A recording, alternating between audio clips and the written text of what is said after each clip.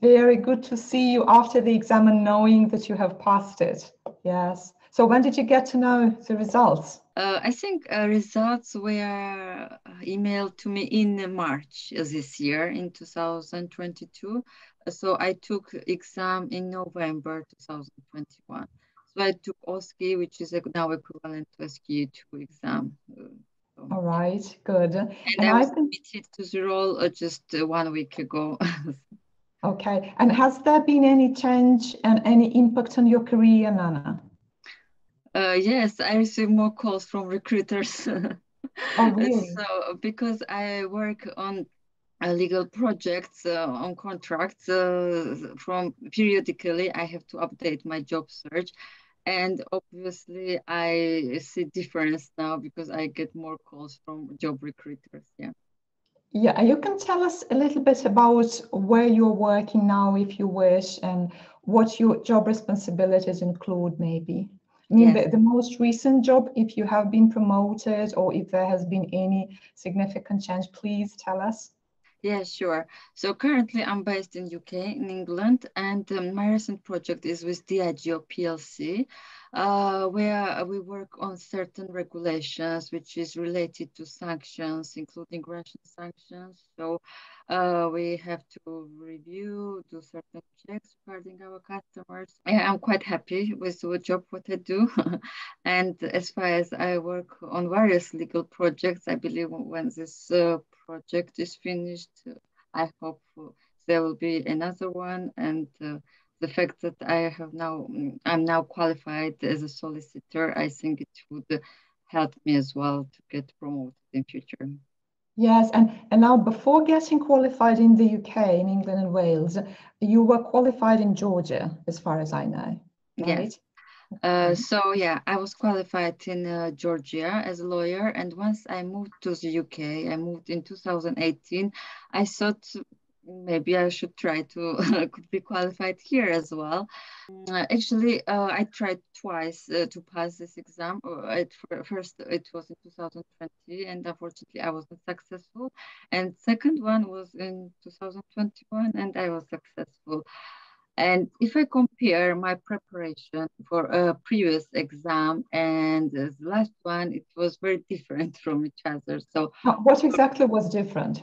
yes, so for my first exam, I would say that I wasn't that well prepared. I even didn't have time to do mocks, and only a few mocks I remember. So only time what I had for is to read the books and not even to revise. So when it comes to such serious exam, I think it's better to take your time. And if you feel that your plan, what you had to study, it's not accomplished, better not to try this time and try another time. And also provider, which I use basically for my first preparation, I think it was a bit general and yes, it would be helpful if it was more specific and more oriented so all the tasks. So for my second preparation, I just followed exactly instructions and slides, what are given in the slides of OSCEsmart platform. All this, first of all, after I read these books once again, and then I start watching slides from Olga, which I believe are really very, very accurate and very detail oriented. So once you read this book, it's easier to understand the slides and easier to memorize. And Yes, and by this time you had read all the textbooks twice, right? You had yes, two complete yes, readings, which is also essential. I think it also contributed to your preparation. yes. So I believe that it's very essential to watch the slides. Well, you can watch them as well before reading the books, but to watch them again once you read this book because you understand topics in different way and you have then more questions to ask. And secondly, I believe that this practical advice about drafting and about interviews and all this practical PDF files as well, which you have with suggestions, were very helpful because if I have reviewed this before my first exam and studied so well, I believe I would have passed it from my first Oh, attempt. really? Better Do you later mean, than never. So. yeah, Nana, do you mean those video lectures and skills like on what to focus on when conducting an interview, then in an attendance note, advocacy? Do you mean these video lectures on skills? Yes, on skills. Well, these video lectures are also very important, but I found very helpful these PDF files where, for example, for presentations, you have probably different topics, and it literally you need to memorize it because there are such tests which are very helpful. If you have this topic and you apply this test, it's like possibility that you will pass this exam is 90%, I guess. And also for interview. Oh, actually, what I found a bit surprising, if I compare my first exam and the second one, a bit interview, because clients this time, they did not seem that eager to share with you information. So you literally had to ask questions about everything. And this 10 minutes, what you have to prepare for the interview is really essential. And now, when you came to the exam, did you feel, Nana, for the second time, or maybe even for the first time, that you were quite prepared, that you knew what to expect in the exam, in each of the assessments? Well, when it comes to exam, you never 100% feel that you are quite prepared. You always have this internal stress. But yes, when I sit my last exam now, I was more confident. I felt that now I'm better prepared. At least I did my best. So now it's just time to shoot. Right, right. What do you think was the biggest challenge for you in the second sitting?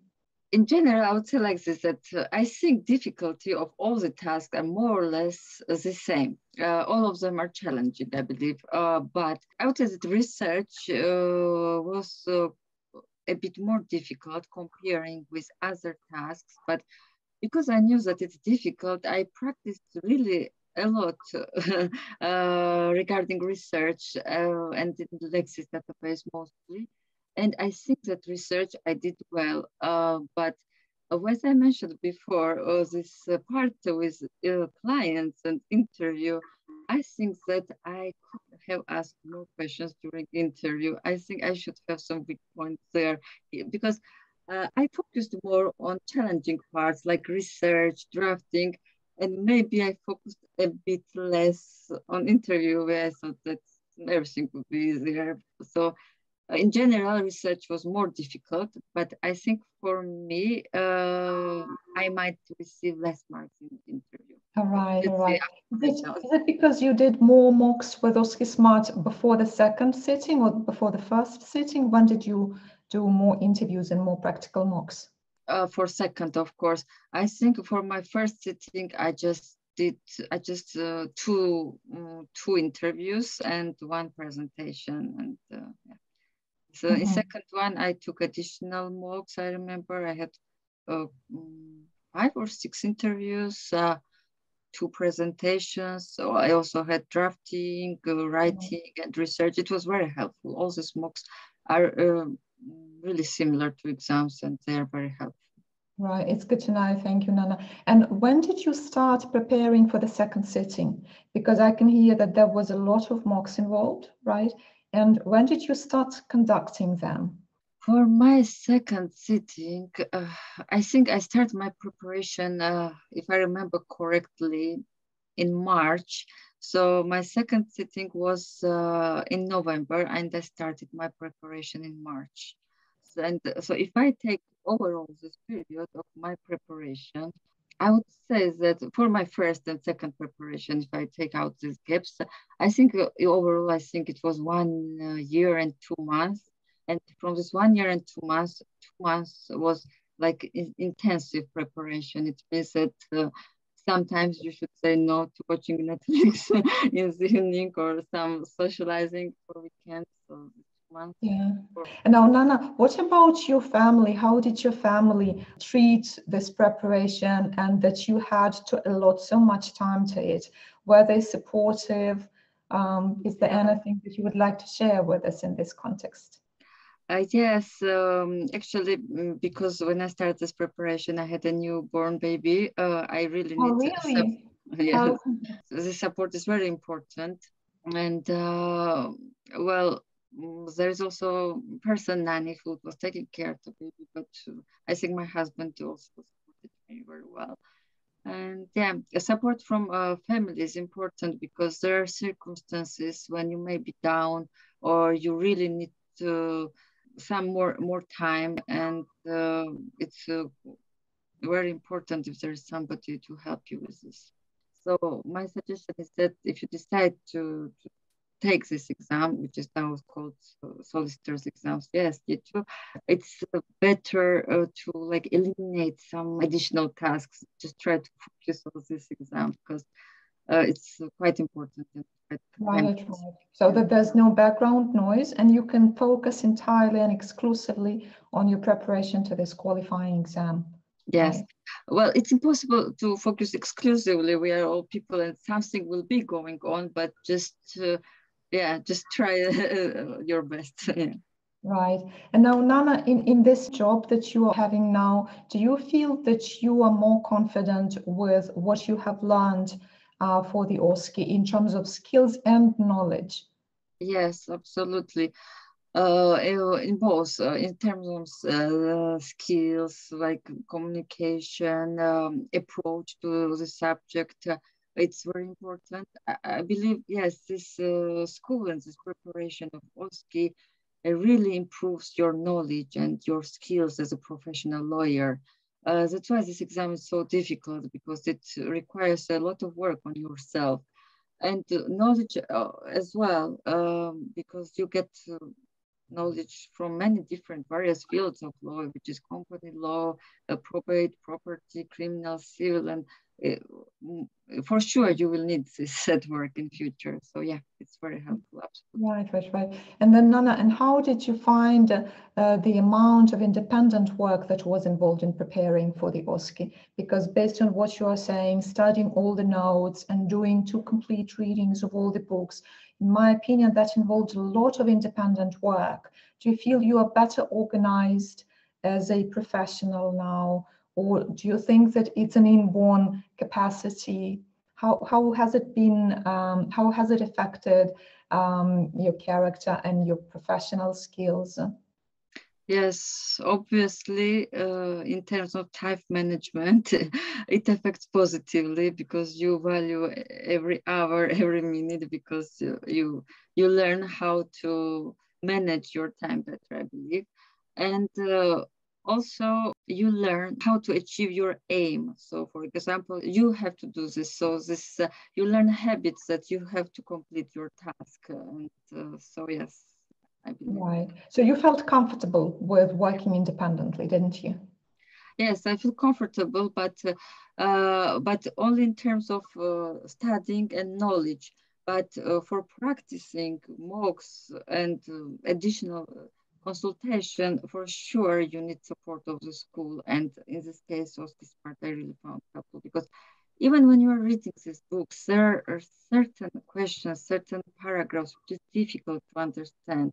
But when you watch the slides, it's very well and detailed explained there, and then it's easier for you to understand. All right. So what you mean is that you have to find the right balance between working independently, right, and interacting with tutors as part of your mocks with feedback, right, and also maybe online webinars if you did our OSCEs. Yes. I think you participated in them. Yes, they are also quite relevant and very helpful to pass exams. Yes, online. All right, good. Thank you, Nana. Then which of the 2 assessments were more challenging to you in this second exam? Was it part 1 or part 2? Did you feel better about writing or doing oral mocks? I think I still felt better about oral mocks, maybe. Actually, it was same, but yeah, I think I did well in presentation. And in certain points, I still think that maybe oral mocks were all right, well, still easier, right? Why? No, did you have any technical difficulties perhaps with written mocks? Did you? Oh, they had to change my computer. Oh, Actually, really? it was So stuck, they yes. replaced the computer because you were having some issues with it. I don't remember exactly what was there, but a screen was frozen, I think, or something like this. But I was happy that it was between the tasks, so not during the exam. because they asked us to reinstall or refresh something, and then I just had to sit back on another computer and just. All right. But next day I was back to my seat. You acted at once, right? You saw that there was something wrong with the computer, and what did you do? You raise your hand, they come immediately. At that time, they asked us to do certain tasks, and it was not only me who had issue. Oh, and what I found very helpful at the exams, they are offering you earplugs, right? So for my first exam, first day of writing, I did not take this, and this noise of typing from other candidates could be really disturbing, and I was a bit disturbed with this. So second day, I thought maybe I will just take it and let's see, maybe there will be different. And it was very big difference because when you just don't hear this typing from other candidates and so on, it makes really big difference. You are more focused on your tasks and your writing skills are better. So my advice is just to try to take these earplugs, what they offer, and maybe it helps. Yes, and in order to give yourself an opportunity to be more focused. Yes. I really saw difference, and I regret that I did not take it from the first day as I offered. All right. But also, based on what you are saying, you have to be prepared to all kinds of unexpected things, like when the computer goes blank, right? You have to be balanced and focused, and don't let it interfere with your performance. And I think that's what happened with you. It did not interfere with your performance based on the results. Yes. Yeah, so I think it's important to disregard all the distractions, all this noise, and just to focus, right, on showing your knowledge and proving your skill in this examination. Yes, absolutely. Because this is your chance, and this is only one chance to show your skills and knowledge, and you need to do. Absolutely, yeah. So Nana, thank you so much. Thank you for sharing your experience with us. And once again, we were so happy to hear from you when you wrote that you did it, that you got through and you wouldn't have to do it again. And I think that you really deserved it, and all the tutors here agreed. We remember how hard you worked and how much you invested, how much energy and determination you invested in your preparation. So I really am happy to see that it worked for you.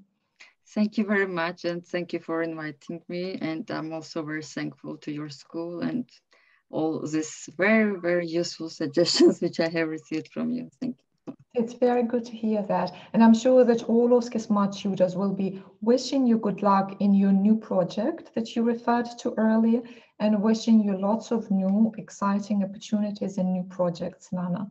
And we hope to hear from you and just to get in touch with you from time to time. Thank you very much for nice words. Really nice. Thanks.